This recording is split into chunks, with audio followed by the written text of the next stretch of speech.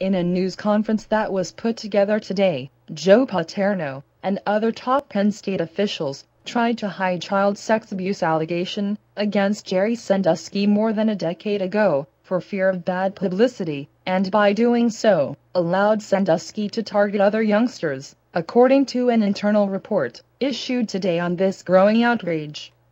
Our most saddening and sobering finding is the total disregard for the safety and welfare of Sandusky's child victims by the most senior leaders at Penn State, said former FBI Director Louis Freeh, who was hired by university trustees to look into what has become one of sports' biggest scandals.